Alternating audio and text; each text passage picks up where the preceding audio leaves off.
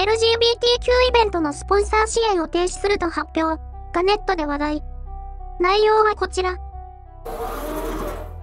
トヨタが LGBTQ イベントのスポンサー支援を停止すると発表したようです。では、内容を見てみましょう。トヨタ自動車は LGBTQ イベントのスポンサーシップを停止すると発表した。ダイバーシティ、多様性、エクイティ、公平性、インクルージョン、包括性、DEI に対する企業の取り組みをめぐる極めて政治的な議論を理由に DEI プログラムに改めて焦点を合わせるとした。米国の従業員5万人とディーラー1500社宛ての3日付のメモで、米 LGBTQ 団体ヒューマンライツキャンペーンによる注目度の高いランキングなど企業文化調査への参加も停止すると明かした。STEM、科学、技術、工学、数学教育と労働力のための準備に沿ったコミュニティ活動に絞るという。このメモは、DEI に反対する活動家、ロビー・スターバック氏が、LGBTQ 関連イベントなどへの支援を理由に、トヨタに対する不買運動の呼びかけをソーシャルメディアで開始してから1週間後に発表された。トヨタは当時、標的となった LGBTQ プログラムは従業員グループが主導したものであり、会社は直接関与していないと説明していた。トヨタの広報担当者は3日、スターバック氏の批判を受けて、従業員から数百件の問い合わせ、ディーラーから少数の質問、顧客からコールセンターへの約30件の電話があったが、その影響は無視できる程度と述べた。このトヨタの英断に、次のような称賛の声が上がる。あえりファクト555。日本政府なんかよりよっぽど素晴らしい。黒ダイヤ豆。LGBTQ を飯の種にするクソ虫どもを世間が甘やかしてきたから、つけ上がっているんだね。トヨタに恫喝じみた批判。なめんなよ。トヨタの対応は当然である。ざまあみろ。レイカ。トヨタが正気に戻りました。LGBTQ イベントのスポンサー離脱。さすがトヨタ自動車。他の日本企業も続こう。あるちゃん。もうトヨタの会長に日本の舵取りを任せた方がうまくいく気がします。東子先輩。スポーツ選手の支援は続けるけれど、オリンピックのスポンサーは降りるなど、企業を食い物にする政治ゴロや赤い活動家から急速に離脱する世界のトヨタ。ああ、トヨタが日本を経営してくれたなら。嬉し楽しハッピー。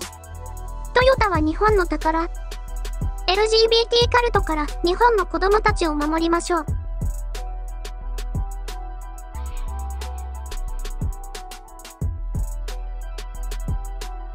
さすが世界のトヨタ。素晴らしい判断だと思います。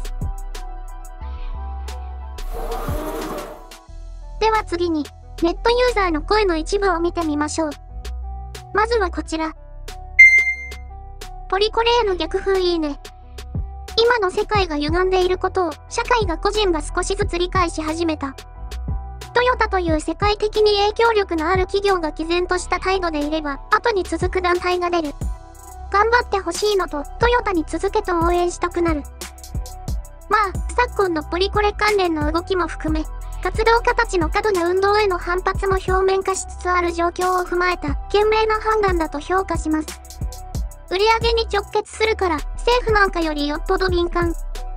国家が意思を示さず、一企業が意思を表明するという。断固支持します。トヨタを全面支持します。次はこちら。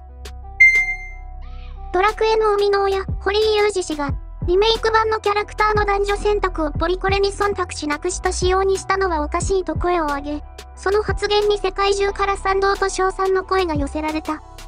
多様性という名の思想統一は過渡期に来ているのかもしれない。これまでは DEI 推進派の力の方が全然強かったのに、風向き変わってきたんかな。よかった。トヨタだけじゃなくて、米国企業の風潮がそうなってきたって話。LGBT とかどうでもいいわ。自動車関係ねえ。つか、LGBTQ とやら、くたばってくれや。明らかに風向きが変わってきてますよね。次はこちら。トヨタの正しい判断。日本企業は欧米の政治思想運動に加わるべきではない。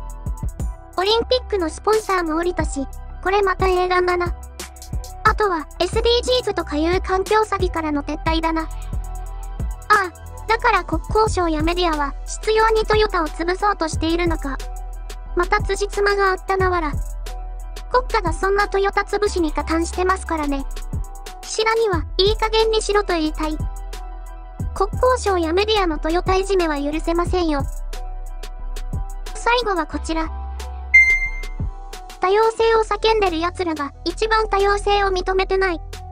普遍的な話ではなく、ある特定の声の大きい思想を撒き散らすための道具にされちゃってるからね。ポリコレやら移民やら、もう世界的に嫌がられてるのよ。さっさと切り離さないと、今度は逆方向に訴えられるぞ。反ポリコレって人類の救世主だな。これはもう宗教運動みたいなもの。もう LGBT も宗教戦争じみてきたな。世界で激しい揺り戻しが起きる予感。反ポリコレって人類の救世主。言えて妙ですね。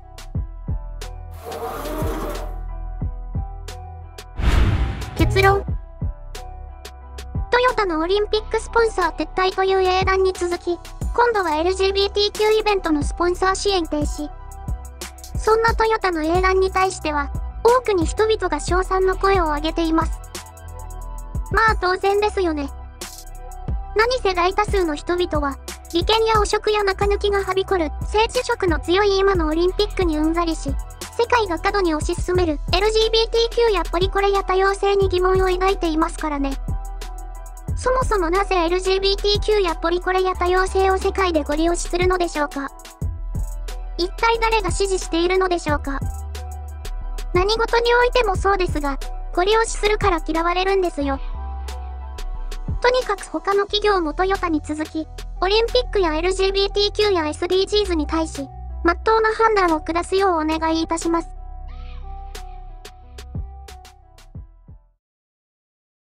ご視聴いただき誠にありがとうございました。まだチャンネル登録がお済みでない方がいらっしゃいましたら、チャンネル登録していただけますと、今後のチャンネル運営継続と質向上のための励みになります。ぜひ、この機会にチャンネル登録のほど、どうぞよろしくお願いいたします。